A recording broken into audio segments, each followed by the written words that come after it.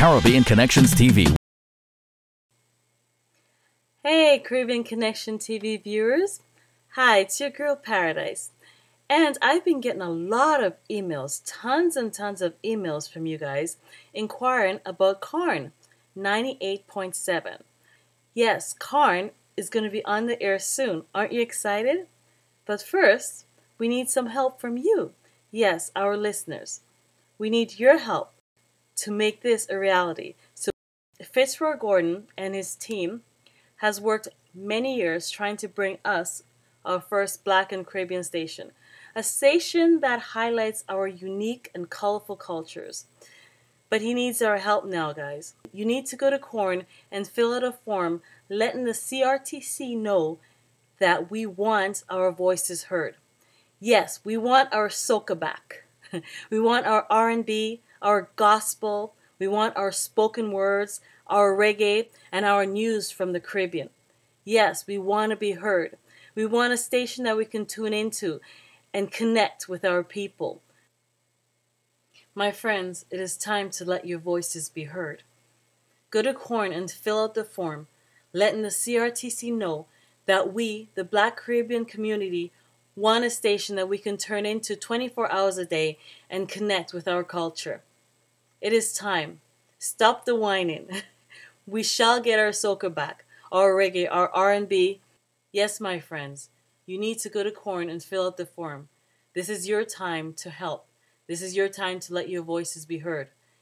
They, ladies and gentlemen, realize that the Black and Caribbean population need their very own radio station. So they said, yes, it is time.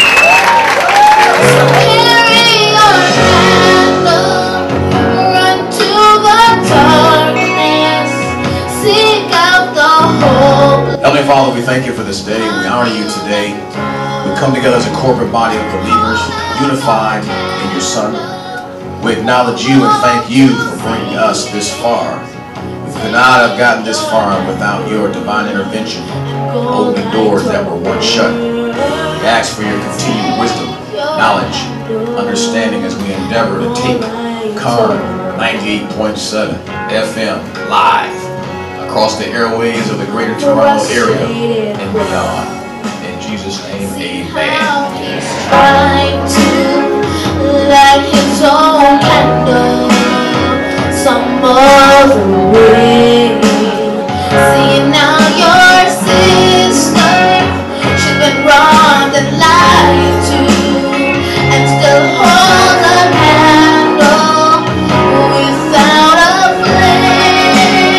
So carry our candle and run to the darkness.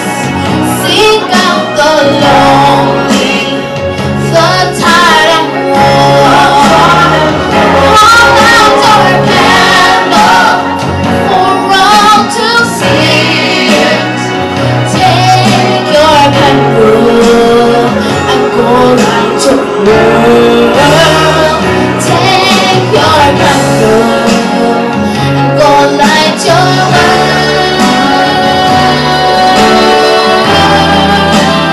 This is the station that will be playing their music. Finally, they'll have a radio station to play their music. Gospel, reggae, soca, R&B. Finally, yes, music will be playing. Bob Marley will be on. Yes, Sparrow will be on. And we'll have music also about Jesus Christ and Him crucified. All right, amen. So, Thank you so much for your support. Thank you, Paradise. Why do you think it took the Conservative Party, the Honorable Prime Minister himself, to come along for the Black community to have their own radio station? Well, I think we just listened to what the community was saying. You know, the folks have been fighting for CARN, know that it will give a voice to the community, it'll give hope to young people, it'll give an opportunity to get some popular music on there, but also some really hopeful messages. And I just thought that's exactly what we need. We got some challenges in the GTA. This is about hope and pride in the community. And I just kept going back to Prime Minister and our other ministers, and they agreed. They said this is something we have to do. There's still a lot of technical hurdles to overcome, but we believe in the project, and we hope it will succeed all the way. Well, thank you again for your support. Now, one more thing, would you be listening? Oh, absolutely. I'm a big music fan. I got pretty broad interests. Absolutely, yeah, you bet. What's your favorite, calypso, reggae, or? I got to say the R&B. R&B. Oh, good choice. All right. The main force that made all this happen, Fitzroy Gordon, congratulations on your hard work and dedication. Thank you very much, and we keep meeting like this, you know, but it's for a good cause. Yeah. You know, today is a very good day, a very proud day for me, and you know, to have our first ever Black and Caribbean radio station in Canada. My heart is saying, wow! I tell you, it's been a great day, and I'm looking forward to what is coming next. Okay, well, I know it hasn't been an easy struggle. About 11 years? Yeah. Okay, so at some point, did you feel like throwing in the towel, to giving up? I never felt like giving up. No, not me. I'm not a giving up person. If I want it, I'm going to get it. And I only go after good things, positive things. I know it's good for my community. And once it's not only for me, it's for our children and their children. It's a legacy. It's about giving the Caribbean population something that they will have forever. And if it takes every ounce of blood in my body, I'm going to do it. I'll die doing it, but I will never give up. Never. I'm just moving forward in faith that everything will work accordingly. It will, and you have faith. That's all you need. We've been waiting for. It is what is needed, and in fact, it will be the Black community speaking to the Black community, Black and Caribbean community. So it's radio for the people, by the people. Very beginning with CARN. Okay, what was the struggle like to get to this day? Because it's been what, about 11 years? Did you ever think this day would come? You have to keep hoping. And I'm a person who never really give up. Right. And I knew that at some point they will have to listen. You know, so we're going to offer them rhythm, good rhythm, calypso, reggae, soca, R&B, and a mixture of talk. So it is going to be a clear alternative to what's being offered now, and a clear and a better choice. So what kind of impact do you think CARN will have on the Caribbean and the African community? Oh, significant impact, because there isn't a single medium where you can get 24/7 news, cultural information, music, sports.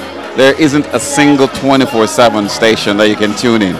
So you don't have to be flipping all over the dial anymore. So that's a very important impact. It will become the central point to reach the community, and that's very important for them. I believe the community has been waiting for a long time for its own 24-hour radio station. You didn't think it was possible that we'll ever get there? And I said when Barack Obama was elected President of the United States of America, I said, wow, if America could elect Barack Obama, then CARN can have its radio station now. And right then and there, I said, yes, it is going to happen. We are not doubters, but there are a lot of people who feel that, you know, it would be almost impossible. I'm not one of those, and I think it's going to be very positive on our community, for our community. It's going to help our young people, older people, all of us, because for the first time we're going to have our music, our sports, our talk shows, our news, and whatever else. First time on radio in this country, 24 hours a day. Wonderful. You're listening to CARN 98.7 on your FM dial. Voice of your community, where you get music, news, views, and reviews. So keep the dial touch, because this is the voice of radio. This is FM 98.7, and we are moving to a different rhythm. You're listening to CARN 98.7. My name is Alan Jones, rocking to the bones, y'all.